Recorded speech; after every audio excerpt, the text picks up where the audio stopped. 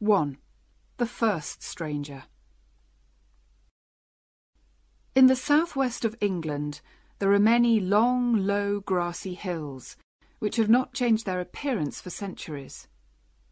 Farmers still keep their sheep on them, and the only buildings are lonely cottages where shepherds live. 50 years ago there was a shepherd's cottage on one of these hills. It was only 3 miles from the market town of Casterbridge, but it was unusual for travellers to pass this way. There was no road, just 2 footpaths which crossed in front of the cottage door. During the long winters, snow and rain fell heavily here, which made travelling difficult. The night of March the 28th, 1825, was one of the coldest and wettest that winter. But inside the cottage all was warm and cheerful. Shepherd Fennel had invited family and friends to drink to the health of his youngest child, a recent arrival in the family. 19 people were at the party, married women and single girls, shepherds and farm workers, young people talking of love, and old friends talking of the past. Shepherd Fennel had chosen his wife well.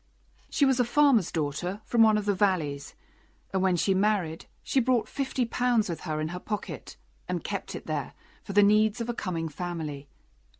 She did not like to spend money unnecessarily and had worried about the kind of party to give that evening. At a sit-still party, she thought, the men'll get too comfortable and drink the house dry. But at a dancing party, people get hungry and then they'll eat all our food. We'll have both sitting and dancing, that's the best way. And secretly, she told the fiddler to play for no more than 15 minutes at a time. But when the dancing began, nobody wanted to stop. The fiddler refused to catch Mrs. Fennel's eye and played on. The music got louder and louder, and the excited dancers stepped faster and faster. Mrs. Fennel could do nothing about it, so she sat helplessly in a corner as the minutes became an hour. While this was happening indoors, outside in the heavy rain and darkness, a figure was climbing up the hill from Casterbridge. It was a tall, thin man, about 40 years old, dressed all in black and wearing thick, heavy boots. When he reached the shepherd's cottage, the rain came down harder than ever. The man left the footpath and went up to the door. He listened carefully, but the music inside had now stopped, and the man seemed unsure what to do.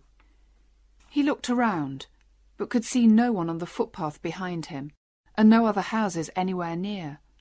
At last he decided to knock on the door. "Come in," called Shepherd Fennel. All eyes turned towards the stranger as he entered the warm room. He kept his hat on, low over his face. "The rain is heavy, friends," he said in a rich, deep voice. "May I come in and rest here for a while?" "O' course, stranger," replied the shepherd. "You've chosen your moment well, because we're having a party tonight. There's a new baby in the family, you see." "I hope you and your fine wife will have many more, shepherd," the man answered, smiling politely at Mrs. Fennel. He looked quickly round the room and seemed happy with what he saw. He took his hat off and shook the water from his shoulders. "Will you have a drink with us, stranger?" asked Fennel. He passed a mug of his wife's homemade mead to the newcomer, who drank deeply from it and held it out for more. "I'll take a seat in the chimney corner, if you don't mind," said the man, "to dry my clothes a bit." He moved closer to the fire and began to look very much at home. "There's only one more thing that I need to make me happy," he added, "and that's a little tobacco." "I'll fill your pipe," said the shepherd kindly. "Can you lend me one?" "You're a smoker and you've no pipe?" said Fennel. "I dropped it somewhere on the road." The man lit the pipe that Fennel gave him and seemed to want to talk no more.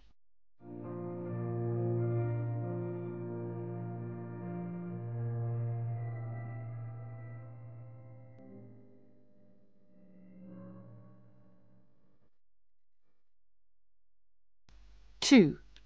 The second stranger. During this conversation, the other visitors had not taken much notice of the stranger, because they were discussing what the fiddler should play next. They were just getting up to start another dance, when there was a second knock at the door. At this sound, the stranger turned his back to the door, and seemed very busy trying to light his pipe. "Come in," called Shepherd Fennel a second time. In a moment, another man entered. He, too, was a stranger. This one was very different from the first. There was a more cheerful look about him. He was several years older, with greying hair and a full reddish face. Under his long wet coat, he was wearing a dark grey suit. "I must ask to rest here for a few minutes, friends," he said, "or I shall be wet to the skin before I reach Casterbridge." "Make yourself at home, sir," replied Fennel, a little less warmly than when welcoming the first stranger. The cottage was not large, there were not many chairs, and these newcomers brought cold, wet air into the room. The second visitor took off his coat and hat, and sat down heavily at the table which the dancers had pushed into the chimney corner. He found himself sitting next to the first stranger, who smiled politely at him and passed him the mug of mead. The second man took it, lifted it to his mouth, and drank without stopping, watched by Mrs. Fennel, who was not pleased at this free drinking of her best mead. At last, the man in the grey suit put down the mug with a happy sigh. "That's wonderful mead, Shepherd," he said. "I haven't tasted anything as good as that for many years." "I'm pleased you enjoy it, sir," replied Shepherd Fennel. "It's goodish mead," agreed his wife, a little coldly. "Made from our own honey, of course, and it is trouble enough to make, I can tell ye, but we may not make any more. Honey sells well, and we don't need much mead for ourselves." "Oh, but you can't stop making this," cried the man in grey. He took the mug again and drank the last drop. "I love mead, as much as I love going to church on Sundays, or giving money to the poor." "Ha, ha, ha," said the man by the fire, who seemed to enjoy the stranger's little joke. The old mead of those days, made with the best honey and the freshest eggs, tasted very strong, but it did not taste as strong as it actually was. Before long, the stranger in grey became very cheerful and red in the face. He made himself comfortable in his chair and continued the conversation. "Well, as I say, I'm on my way to Casterbridge," he said. "You don't live there, then?" said Shepherd Fennel. "Not yet, although I plan to move there soon." "Going to start a business, perhaps?" asked the shepherd. "No, no," said his wife. "It is easy to see that the gentleman is rich and doesn't need to work at anything." "Rich is not the word for me, madam," replied the man in grey. "I have to work, and I do work. And even if I only get to Casterbridge by midnight tonight, I must begin work there at 8 o'clock tomorrow morning. Yes, hot or cold, rain or snow, I must do my day's work tomorrow." "Poor man! So, although you look rich and comfortable, your life is harder than ours, is it?" said the shepherd's wife. "Well, it's the work that I have to do, that's all. Now I must leave you, friends, but before I go, there's time for one more drink to your baby's health. Only the mug is empty." "Here's some small mead, sir," offered Mrs. Fennel. "We call it small, but it's still made from good honey." "No," said the stranger, "I prefer to remember the taste of your best mead, thank you." "Of course you do," said Shepherd Fennel quickly. He went to the dark place under the stairs where the best mead was kept, and filled the mug. His wife followed him and spoke worriedly to him in a low voice. "I don't like the look of the man at all. He's drunk enough for 10 men already. Don't give him any more of the best." "But he's in our house, my love, and 'tis a miserable wet night. What's a mug of mead, more or less?" "Very well, just this time, then," she said, looking sadly at the mead. "But who is he, and what kind of work does he do?" "I don't know. I'll ask him again." While the man in grey drank his mead, Fennel asked him again about his work. But the man did not reply at once. Suddenly, the first stranger spoke from his seat by the fire. "Anybody may know what I do. I work with wheels." "And anybody may know what I do," said the man in the grey suit, "if they're clever enough to find it out." There was a short silence, which the shepherd's wife broke by calling for a song. The second mug of mead had made the stranger's face even redder and more cheerful than before, and he offered to sing the first song. This is what he sang. "My job is the strangest one, honest shepherds all, work that all the world can see. My customers I tie, and I take them up so high, and send 'em to a far country." No one spoke except the man near the fire, who joined in the last part with a deep musical voice. "And send 'em to a far country." None of the people in the room understood what the singer meant, except the man near the fire, who continued smoking and said calmly, "Go on, stranger, sing on." The man in grey drank again from his mug and sang, "There isn't much I need, honest shepherds all, to set the criminals free. A little piece of rope and a tall hanging post, and that'll be enough for me." Now it was clear to everybody in the room that the stranger was answering the shepherd's question in song. They all looked at him, their eyes and mouths wide open in horror. "Oh, he's the hangman," they whispered to each other. "He's come to hang that poor clockmaker tomorrow in Casterbridge prison. The clockmaker who had no work and whose children had no food, so he stole a sheep and now he's going to hang for it."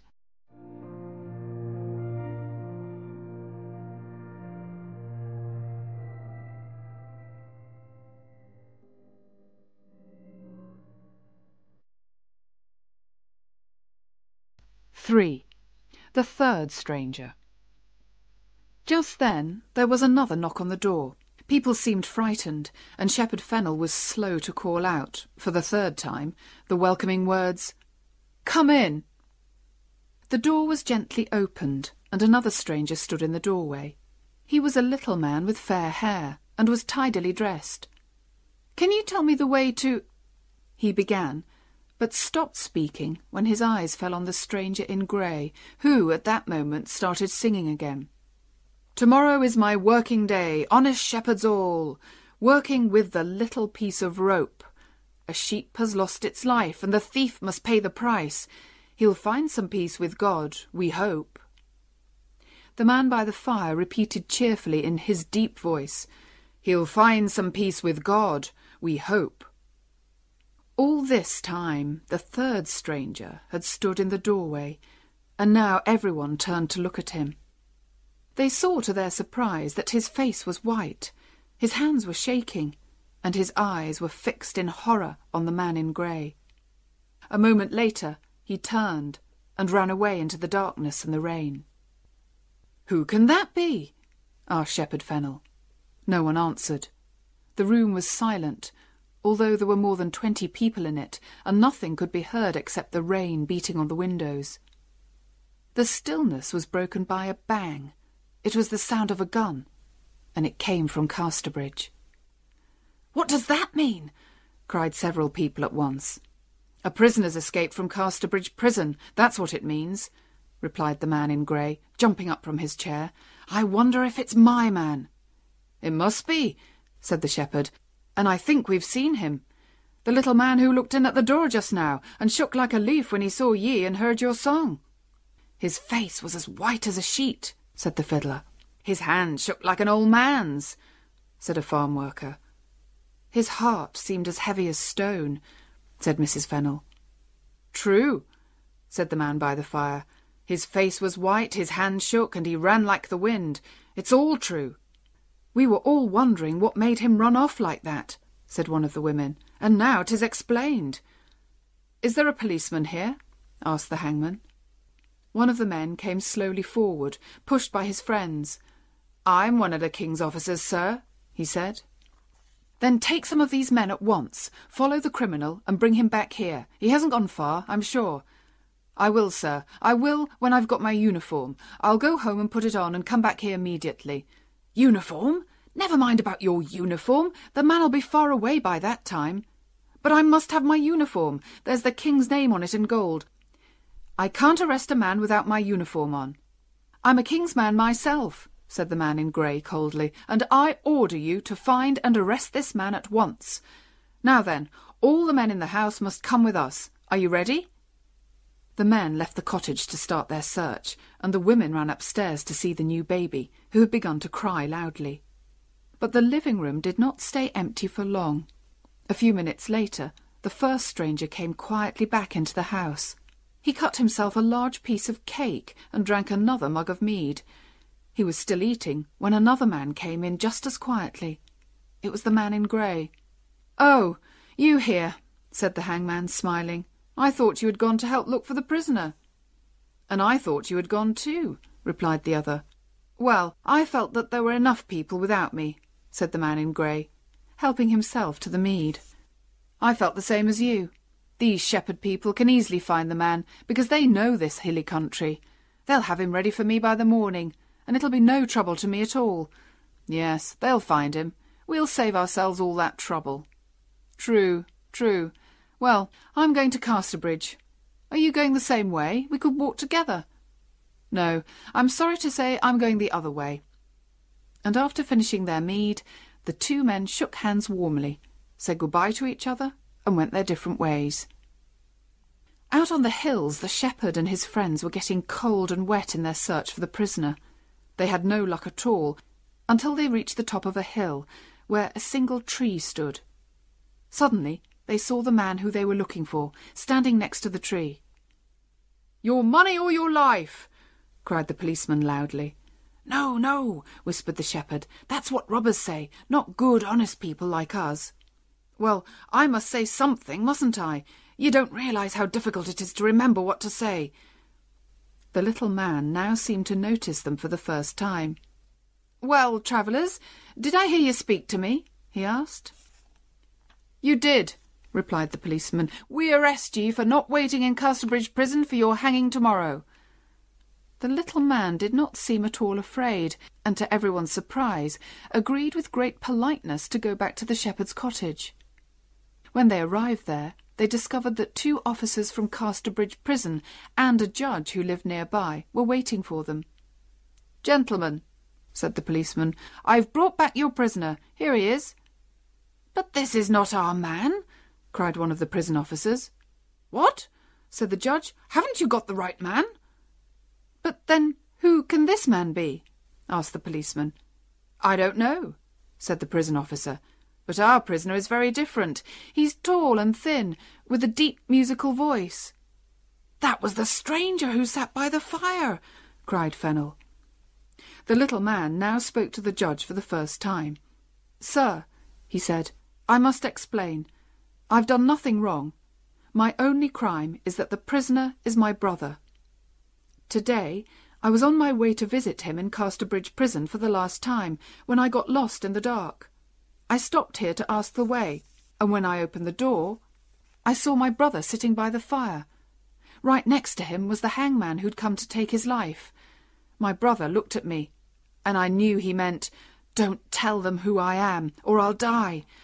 I was too frightened to do anything except turn and run away." "And do you know where your brother is now?" "No, sir. I haven't seen him since I left the cottage." "And what's his job?" "He's a clockmaker, sir. He said he worked with wheels," said Shepherd Fennel. "He meant the wheels of clocks and watches, I suppose."